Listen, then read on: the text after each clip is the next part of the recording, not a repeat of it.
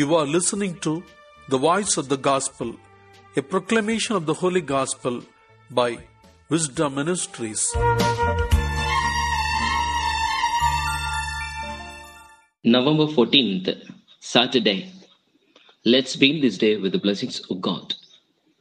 A reading from the Holy Gospel according to St. Luke, chapter 18, verses 1 to 8. Jesus told them a parable about their need to pray always and not to lose heart.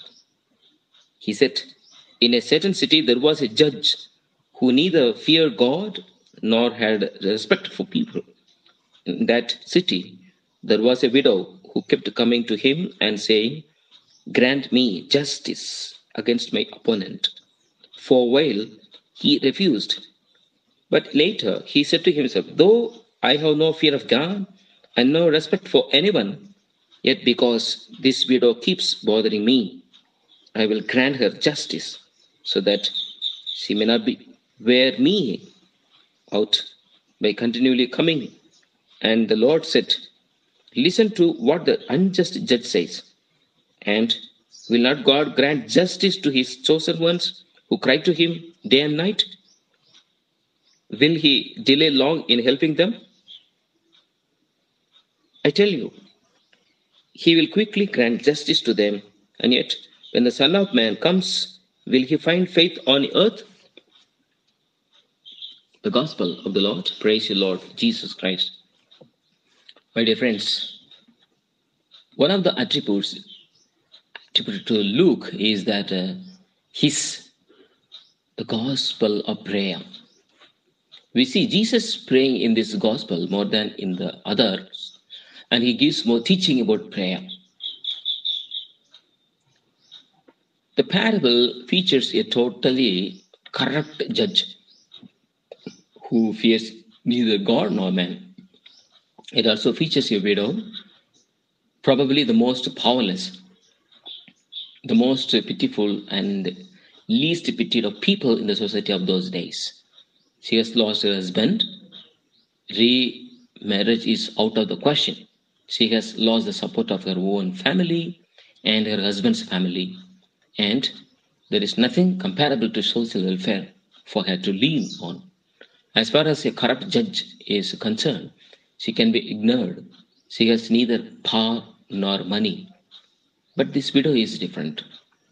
She is persistent and will not give up. Eventually, the judge, for his sheer peace of mind, settles in her favor.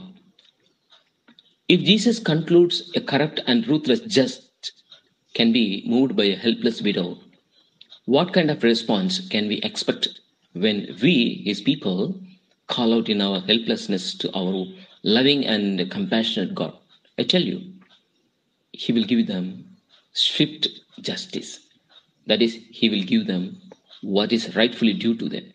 But, says Jesus in a challenge which should make us sit up and take notice, when the Son of Man comes, will he find any faith on earth? Times of persecution are on the way. They have already begun as this gospel is written. And some will give up under pressure. They will not persevere in keeping close contact with God in prayer, finding him and his peace in the midst of their sufferings. It is easy to pray when things are going well. It is often in times of pressure that we too give up praying when we need it most, when our faith is really being put to the test. We have to pray constantly and consistently. We should not be afraid to ask for what we believe we really need. But then, if God is such a caring person, why should we have to pray to him at all? We need to keep praying, not for his sake, but for our own. By doing so, we maintain an awareness that by ourselves we can do nothing. Secondly, the more we pray, the closer we come to God. And as we pray, that we ask for will gradually change.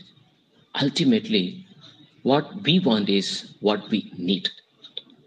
And what we need is to bring our thinking, our dreams, our ambitions totally into line with God's way of seeing things. How often do I pray? How consistently do I ask? What do I ask for? What do I really want?